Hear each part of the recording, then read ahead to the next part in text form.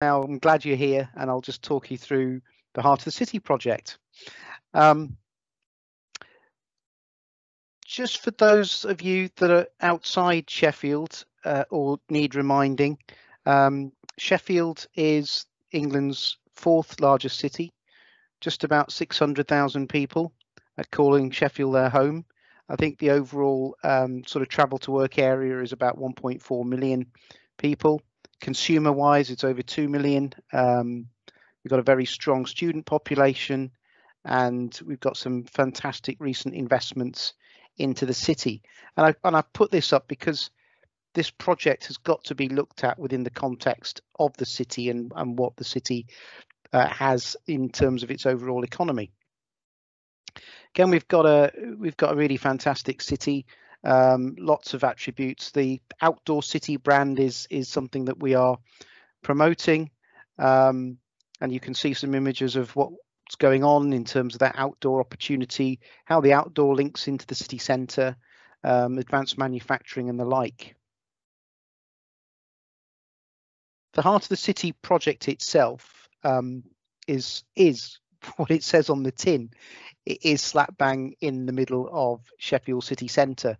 And again, to give you an idea of the context and its proximity to other places, you can see from this slide the proximity to the railway station, to Sheffield Hallam University, to the University of Sheffield, and other major landmarks within the city centre. There's an overview of the scheme itself. It's about 1.5 million square feet overall in terms of development. And we already realised when we started out on delivering this particular master plan that the world was changing, and it wasn't about retail anymore. It was about individually designed and repurposed buildings, new buildings, enlivened streets, public spaces, and importantly, green space. And even this image that you see on the slide now, it's changed already. I don't know if you can see my cursor, but this section here on towards the right-hand side of the image has already changed. Our plans have already changed now, with most of this being taken up by a new public park, which will be delivered over the course of the next 12 months. An important point here is to really talk about how local authorities can step into places where it's difficult for others to do so. I'll talk a bit, go into the history of the scheme in a moment and the different master plans, but this did start out with a developer at the heart of it all. But that developer could not make it work. It couldn't get the development metrics that it needed to proceed with the scheme to work. And in 2013, we parted company with that developer, and the council then went alone from 2014 onwards to get this scheme delivered. But lots of local authorities look at what Sheffield's been doing in this area. Lots of private sector bodies look at what Sheffield has been doing in this area, because ultimately we're still creating a great investment opportunities, but the actual development process at the front end of that is challenged. And it's challenged because of low rental values, for one thing. It's challenged because of the economy as a whole.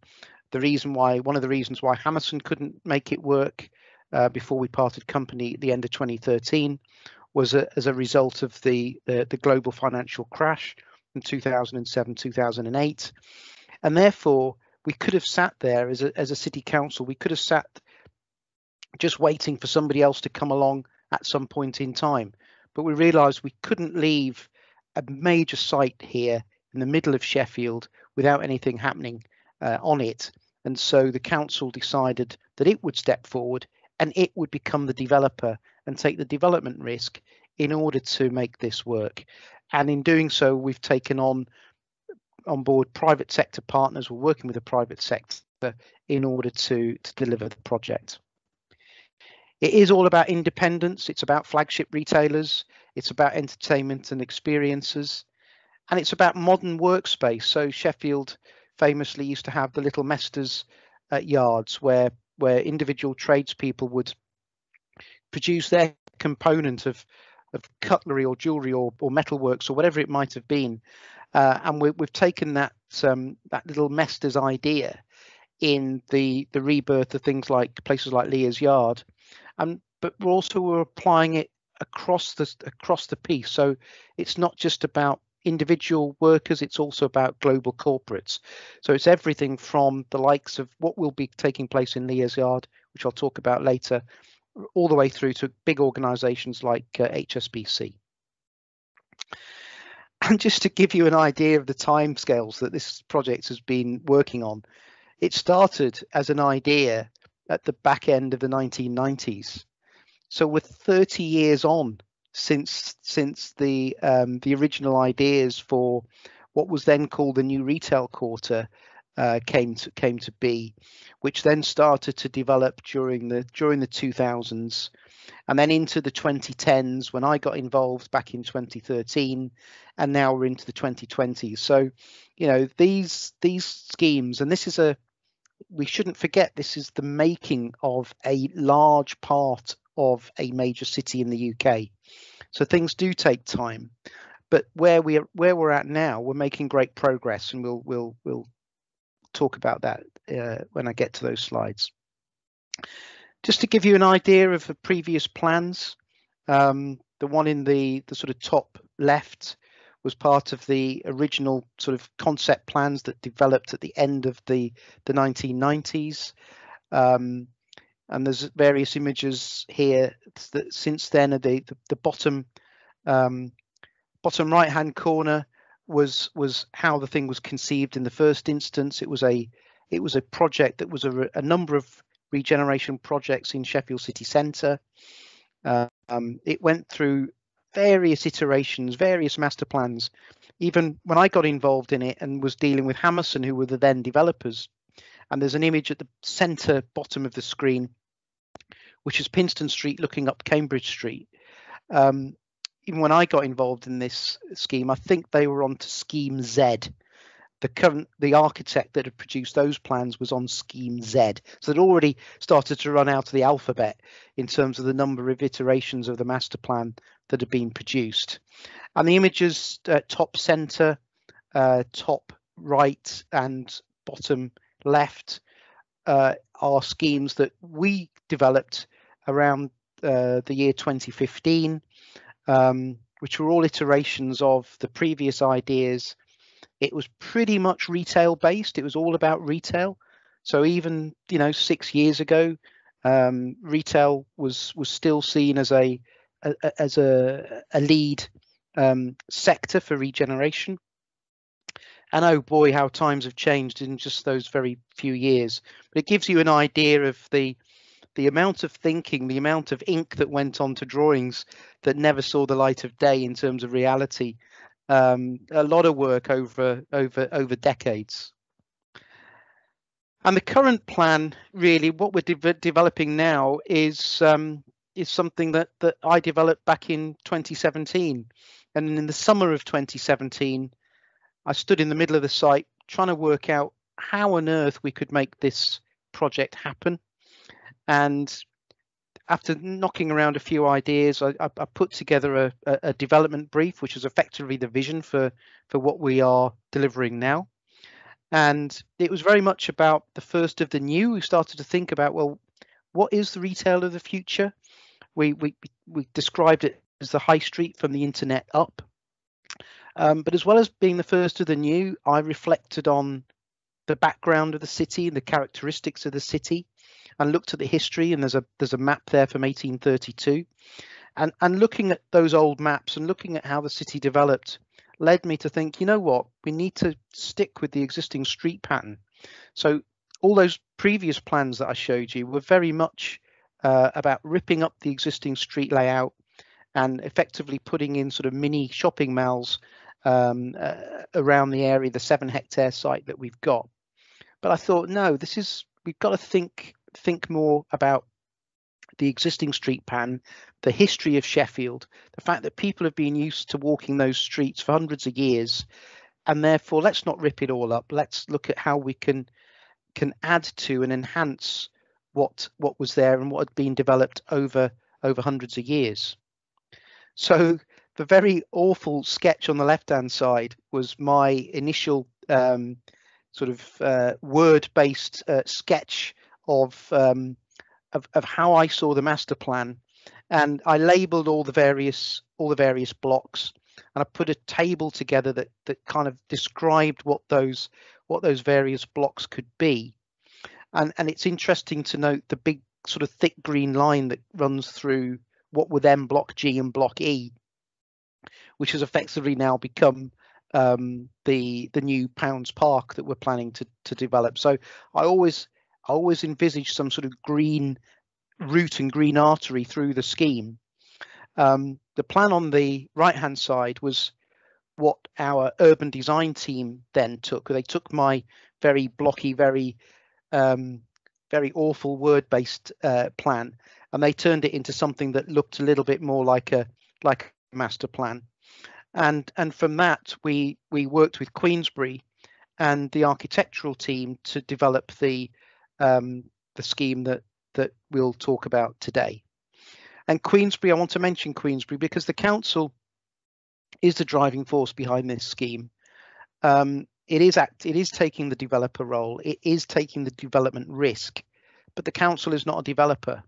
So we had a full-blown OJU competition back in 2015 to bring on a development partner. And for those of you that are into procurement, and clearly everything's like changed now in terms of the us leaving the EU, but the then need to advertise schemes in the official journal of the European Union.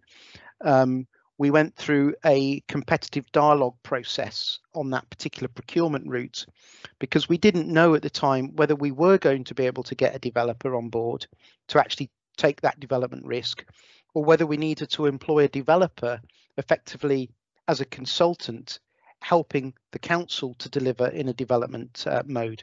And as we went through that competitive dialogue procurement process, we realised that the council would have to be the one to take the development risk, and the winner of that competition was Queensbury, coming on board as a development manager, helping the council with the development expertise that Queensbury had from their years of doing regeneration schemes across the UK. And given that the council stepping in, the council was not doing this scheme just because it's a nice thing to do or it thought it could make a load of money out of real estate. Far from it. The council's actually taking a development loss on this project, which it is recovering over a 40-year period. So this is absolutely about regeneration. And we looked at the economic outputs that we plan to get out of the scheme. Oxford Economics as consultancy went through the project to look at what it would mean in terms of the economy, and there's some headlines there. A £3.7 billion worth of economic activity by 2030, and obviously economic activity going beyond 2030, but that was a measure point that we took. So that's a massive boost to an economy which is currently around 11-12 billion pounds in Sheffield. So it's a major boost to the local economy.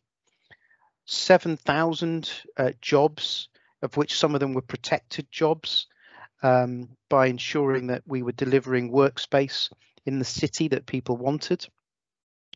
It's actually helped to trigger further developments in neighbouring areas. So what we're now seeing is other regeneration projects owned by other developers on the periphery and around the edge of our scheme coming forward, projects to come forward on Pinston Street, on Wellington Street, and equally what the new owners of the moor will do with the further development of the moor. So massive impact to the economy.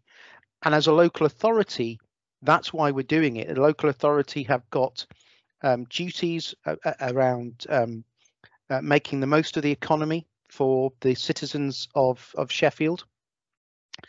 and therefore this was all about the economy for us in terms of bringing forward this scheme. It's a mixed use scheme. It's all about these things: workspace, living, leisure, culture, shopping, food and drink, and hotels.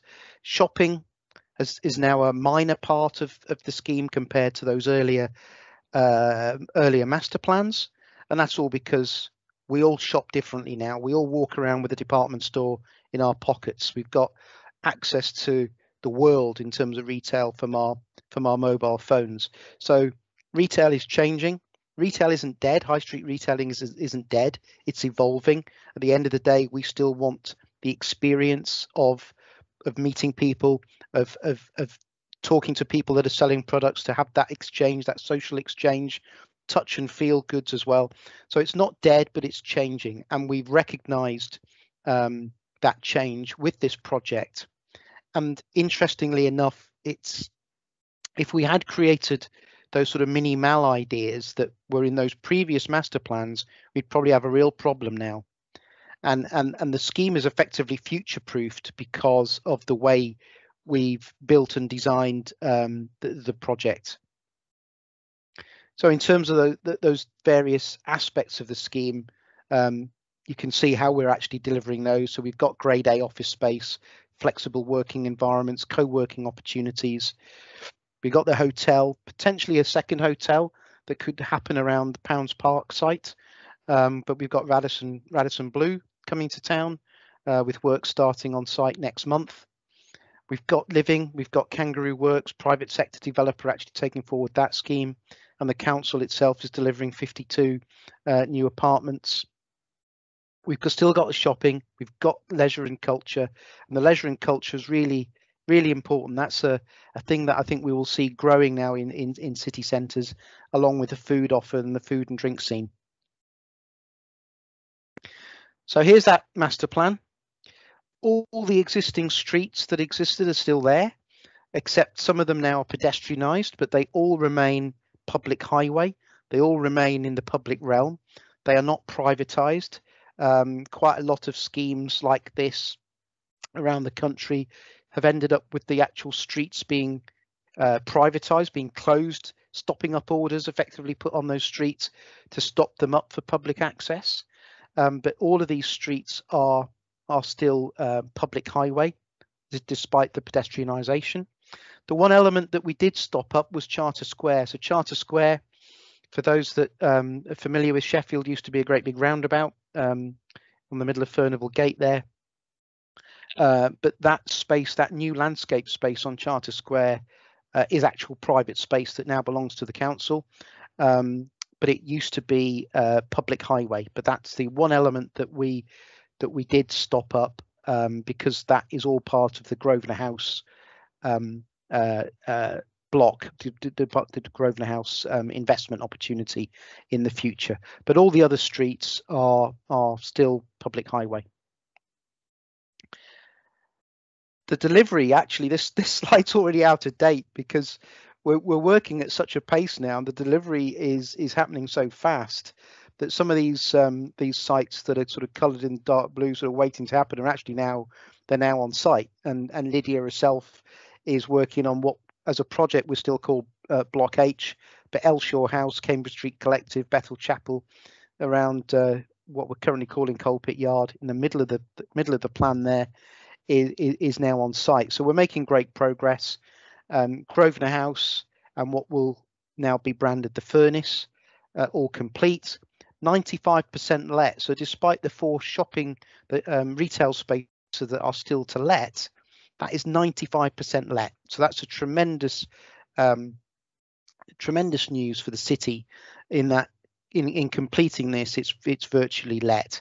And I think the remaining shopping units on Grosvenor House will let once these other blocks are well into construction, because retail occupiers really want to know that this thing is happening and is being delivered before committing, despite the early commitments that we've had from the likes of Weekday and Monkey and Marmaduke's, and indeed New World Trading with the Furnace brand. So great progress happening. Here's Pounds Park that I talked about earlier, that sort of green corridor through the site, which has now just got bigger. So I'm really pleased that that's happened, given the ideas back in 2017. Kangaroo Works is being delivered by the private sector. We did look at doing that project ourselves, but we realised that the public sector aspect of this was about doing the heavy lifting. It was, the difficulties of dealing with facade retentions and listed buildings and the like. It all put a big dent in a developer's development appraisal. So that's why the council's doing what it's doing. It's doing the heavy lifting, which means things like Kangaroo Works could be delivered by the private sector because the development appraisals worked.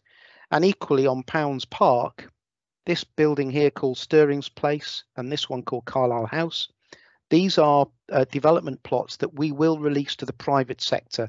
The council won't deliver those. We'll release those sites for the private sector to deliver, because those will be viable sites in their own right, with the council doing all the heavy lifting with the rest of the scheme.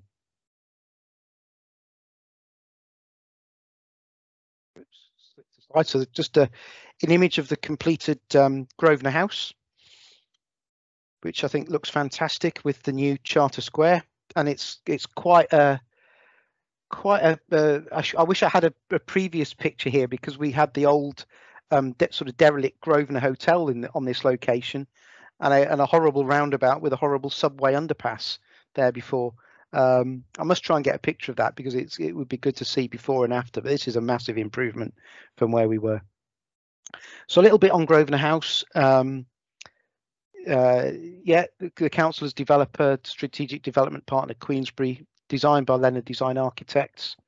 I'm really proud that a local authority has delivered this building, and particularly when you see the inside of Grosvenor House, and that's that picture on the right hand side. It's not the best shot, but it's inside the atrium, but it's actually phenomenal space that's being created inside HSBC.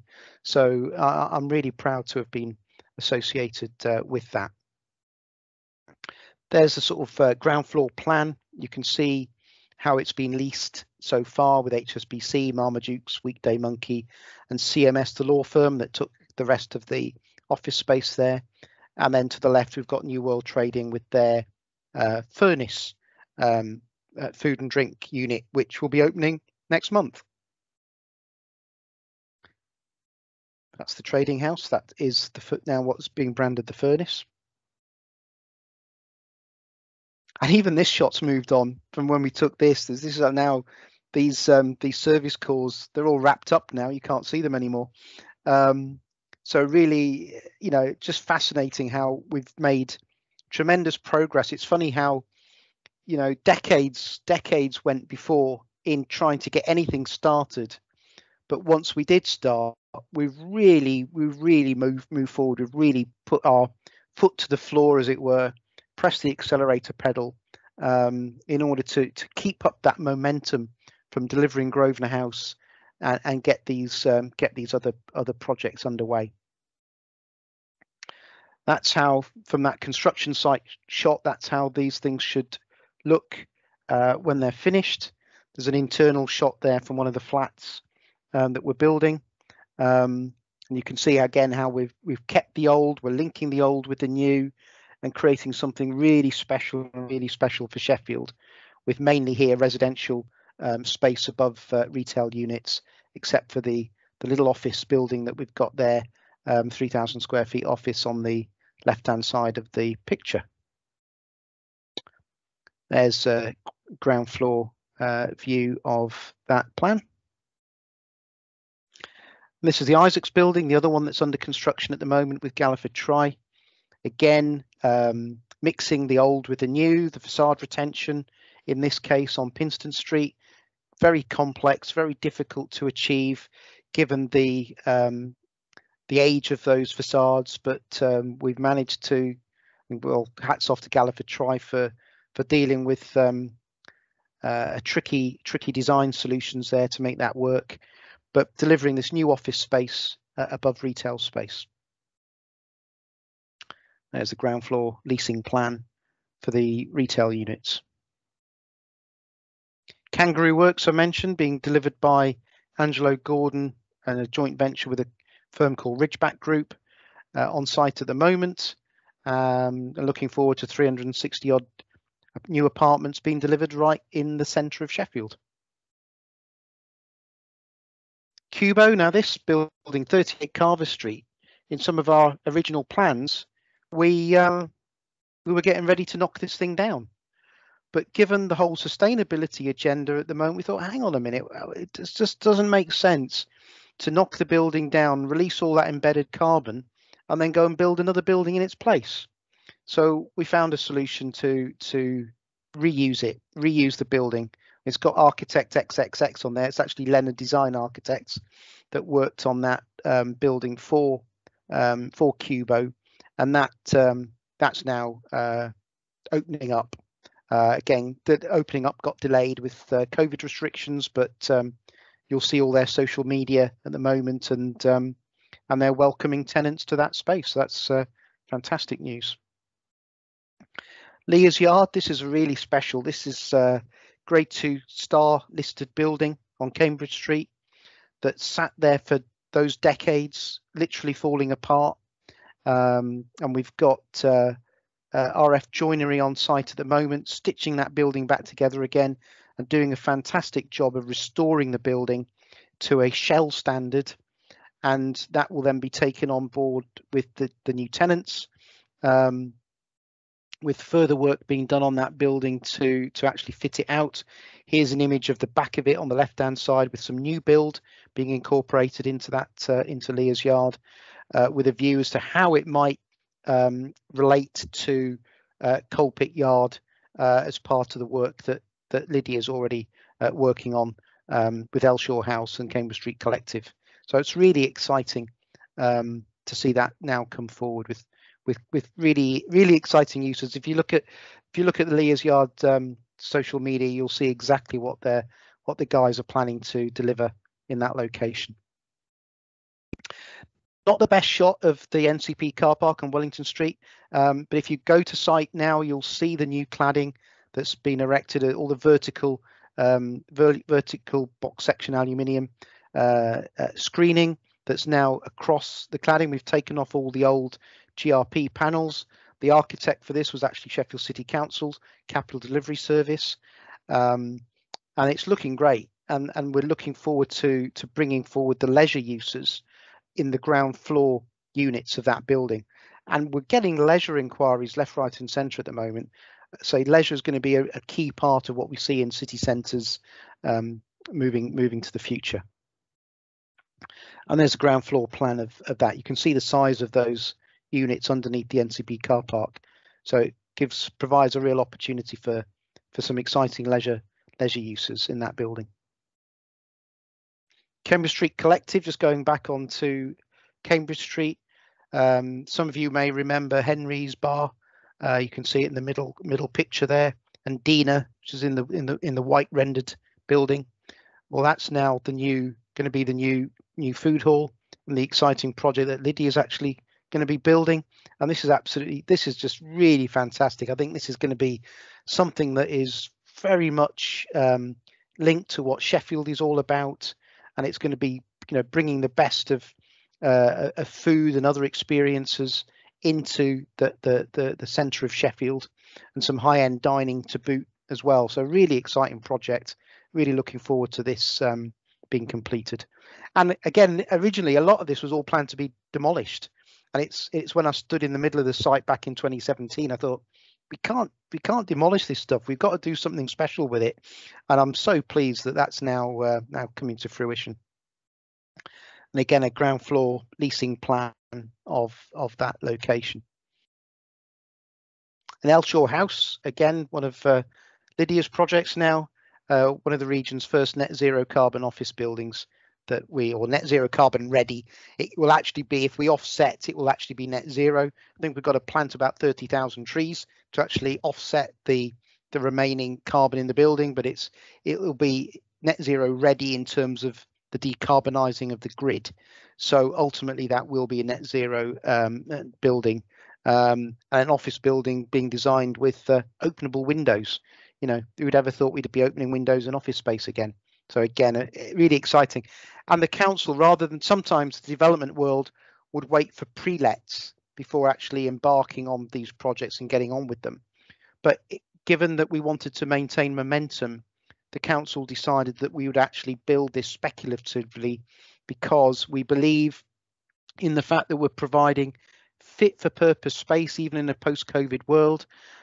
Given that it will be net zero, it meets all the environmental, social and governance credentials that businesses are now looking to bring to the fore.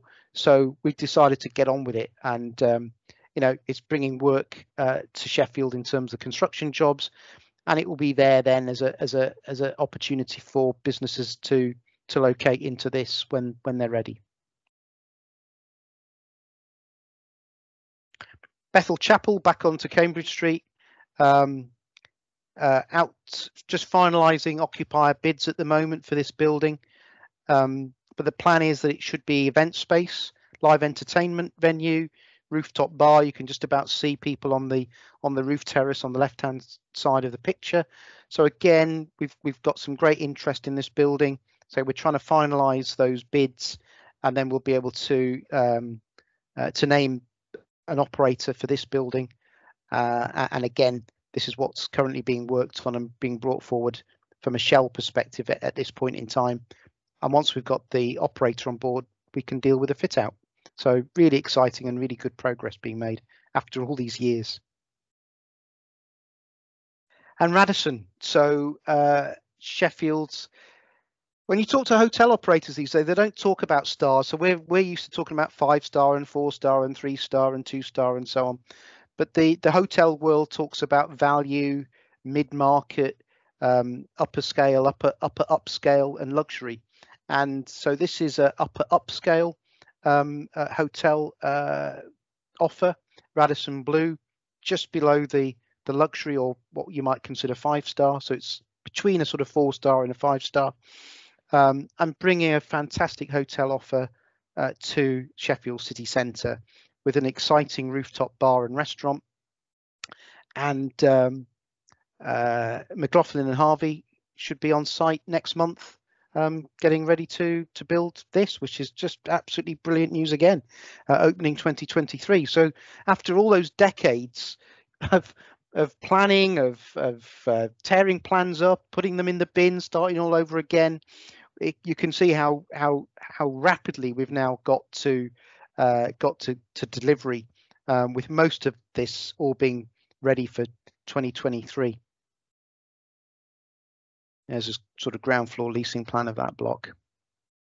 And at the other end of the scheme, the other end of that particular block is the Gaumont, what used to be the Gaumont Cinema many years ago. A lot of people will recognise it as or Embrace nightclub building. Currently that red frame building on Barker's Pool. So we're doing a complete facade replacement. We're bringing in living wall, green wall panels into this. So we're increasing the sustainability ratings of that building. Probably leisure on the upper floors, with retail and food and beverage on the ground floor. But again, it will be a great space in Sheffield City Centre, and move towards that sustainability goal and green goal as well. And I have to mention this, I couldn't not. This was actually planned to be a really good news story. It was a good news story last year, with John Lewis signing a new 20-year lease through to 2040. But unfortunately, in March of this year, they decided that they were they're planning to close the store once they have consulted with all of their partners. So sad news for us, but equally an opportunity to think of doing something really different, either with the building or without the building. There's merits of the 1960s architecture. Some might disagree, but I'm open to all ideas, and the council's open to all ideas. And currently we're receiving all sorts of ideas from the public and from different companies.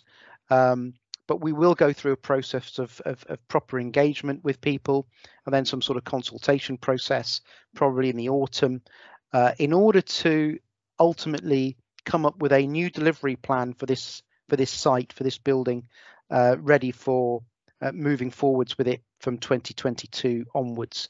So sad in many ways, sad for the people that are losing their jobs from that location, but I'm sure you know, people will be able to, some people will pick up new work, some people might retire, but equally that the whole location provides for a new opportunity. And though it was sort of devastating news back in March, I'm now looking forward, as you, if those that you were on the presentation last week, I'm always up for a challenge, and this is yet another challenge that I'm having to deal with, and I'm sure with the input from the good folk of Sheffield, we'll come up with a great plan for this location.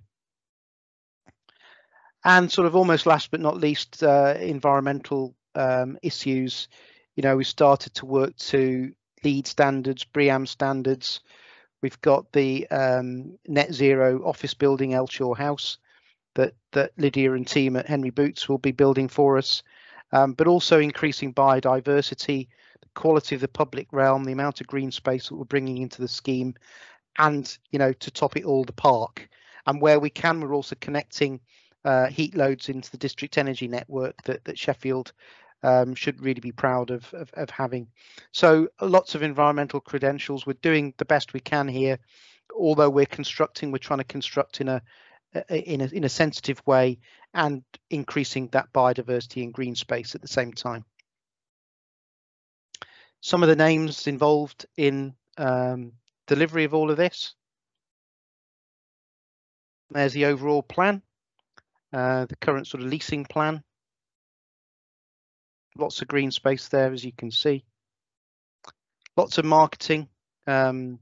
Queensbury heavily involved in that. The marketing point is really important to get the message across of what we're doing, especially as I highlighted earlier on. You know, it's taken decades to get here, so getting the message across as to what this is all about is really, really important to get heart of the city in people's minds, both locally, regionally, nationally, in the minds of retail businesses, food and beverage businesses. It's really important. So there's a lot of activity that goes on behind the scenes in terms of marketing and PR and communications. And to help with all that marketing, we even employed local artist Molly Jones to do something a bit different, rather than just come up with the usual CGIs that could almost be anywhere.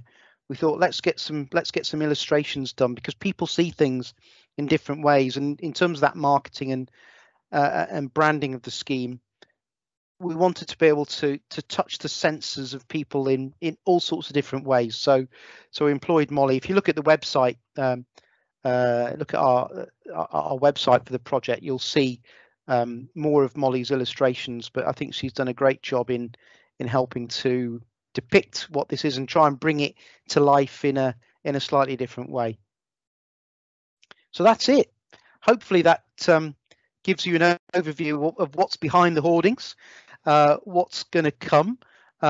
We've got best part of another couple of years to get through to the end of it, but that's rapid progress given where we were in the previous decades. And I think if there's time now, Lydia, just a few minutes, if there are any questions, we can take some questions. Yeah, fabulous. That was amazing. I think it's so interesting to hear what's happening in the city centre, especially as a young person that lives in Sheffield. I feel like this is just what the city has needed for a long time. And yeah, thank God you found that momentum and we're building everything now. So yeah, it's so exciting. So we've got a question from Luke, which is the new park area a sign that the originally hoped for scale of development is not not realisable? realisable. Okay, interesting. Or does it instead show that? Sorry, you read it. Yeah. No, sorry. Sorry, Lydia. Doing a double-hander one on this one. I think it's not that it's not realisable. I think that site could be fully developed out like Kangaroo Works. So the demand for that site, I think, is heightened now. And given the heavy lifting that I talked about, we could have put the whole site on the market and somebody would have bought it and done another Kangaroo Works or something like that. So it's not that it's not realisable. It's that we've taken an active decision not to develop and actually to bring in more green space. and that the thoughts around that green space we were developing even before COVID happened. So even before we'd ever heard about COVID, we were thinking about not building and improving the environment. So yes, the public realm and open space is important. I think COVID has highlighted that, and it's highlighted how we now value these things. But I think it also just shows that we were kind of ahead of the game in our thinking.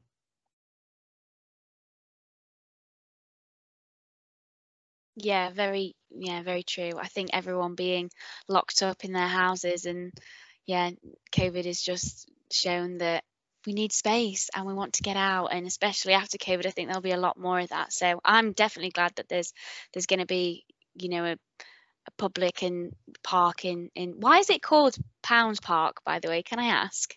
Yeah, absolutely. Yeah. So it's actually named after Sheffield's first chief fire officer, given that the site used to have the fire station on it.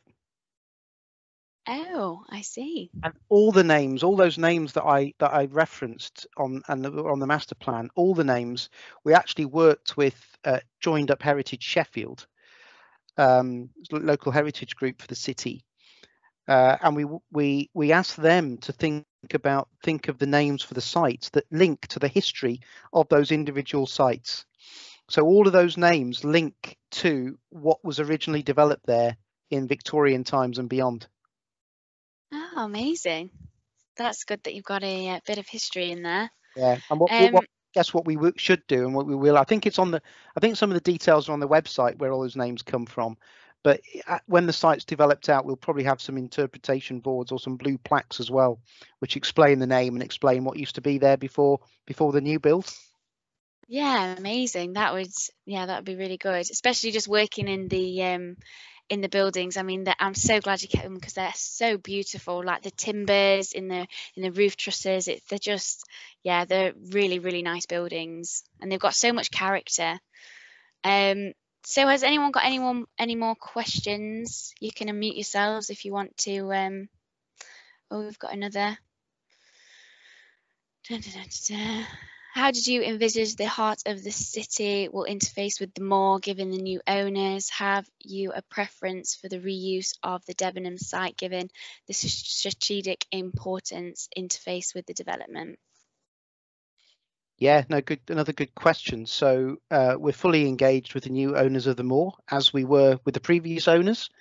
But I think New River Retail do have some exciting plans. They've got their full development team looking at the moor at the moment. The Debenhams, so we will work with New River. The council's the freeholder of the moor. It was let out on a long lease, 250-year lease to Scottish widows, who then transferred it to Aberdeen, who have now transferred it to New River. But there are some sites at the bottom of the moor that are still on short leases. So the engagement with the council will be really important going forward. And we do want to complement each other at the end of the day, because the city centre's got to work as a whole, and the council's relationship with New River and how the moor develops and how Heart of the City develops, we'll do it together. Obviously, we'll take our developments forward separately, but we will liaise with each other and talk to each other about making sure that we're complementary as much as we can. Clearly, at times there might be a bit of a scramble for a particular retail operator, but we'll do all of that in a sensible manner going forward. And a preference for the Debenhams site, well, just like the John Lewis, I've got to keep an open mind on this. I think there are leisure opportunities, there are residential opportunities, there are office opportunities. There are people that came to see me about that. There are actual developers and investors that have come to see me and talk to me over the last few years about the Debenhams building. But it's currently in quite a complex ownership structure with M&G and then New River and then the council. So those previous ideas weren't able to be unlocked because of that ownership structure. But I think with New River coming on board, there's now an opportunity to unlock all of that, and therefore see it come forward. And it is of strategic importance. And I think the right retail offer still on the ground floor and maybe ground and first floor, I think would be a preference if I had to kind of articulate any kind of preference, because of the relationship with H&M, Weekday Monkey. It's a strong retail corner. It could be a bit like a mini, really stretch your brains here, but a mini Oxford Circus in many ways, and therefore it's important to get the right mix on that corner. Tony, I can see you're typing again. Do you want me to unmute you? I'll unmute you. I don't think I can. Oh. Wider opportunities is his question. I think it's Tony's question. Yep. Sorry. Yeah, is it possible to give any updates or either wider opportunities within Sheffield, thinking of the Sheffield Castle site specifically, and links to Kelham Island? The city has a fantastic future in my view. I agree. Yeah, I share that optimism. It has got a fantastic future. I'm actually the lead director for the regeneration of Castlegate now. I took that role on back in the end of November last year. So I've been requesting funding to work through a business case, a detailed business case, so that we can get the investment into that site that deals with the sort of gap funding to make it work. So we're on the journey on that now. We've just started that. We just got the funding in place, and I'll be working with stakeholders to bring forward some interesting plans, and also be putting an investment case to various funding bodies to help with the gap funding to allow us to take that scheme forward. So we are moving on that, and also I'm lead director for Future High Street Fund work, which is looking over the next 3 years, a programme of work to see improvements to Fargate and High Street, so that ultimately we've got a whole series of improvements which will also link to the Connecting Sheffield programme, which some of you might be familiar with, improving transport links and enhancing active travel opportunities within the city centre. So all of those linkages are being made, and with my work on Heart of the City, Fargate, High Street and Castlegate, it all links. So I think it's a fantastic future ahead. Yeah, I agree with that. I think Sheffield is going great places. Oh, we're typing again. Got another question. Thought I could unmute people, but maybe I can't. Brilliant presentation. Thank you. Oh, I've done an angry face. Yeah, I think we'll end it there, unless anyone has any more questions, then raise a hand. But thank you, Nalin, again for doing an amazing presentation. I really appreciate your time and your effort, to speak to everyone and tell everyone what's happening in our amazing city centre. So thank you for your time, and thank you everyone for attending. And Sheffield's in good hands. And I will post this on our YouTube if anyone wants to send it to whoever. So thank you again, and thank you, Nalin. Thanks a lot. Thanks for inviting me. Thanks everybody. Yeah, thanks everyone. Bye now. Bye.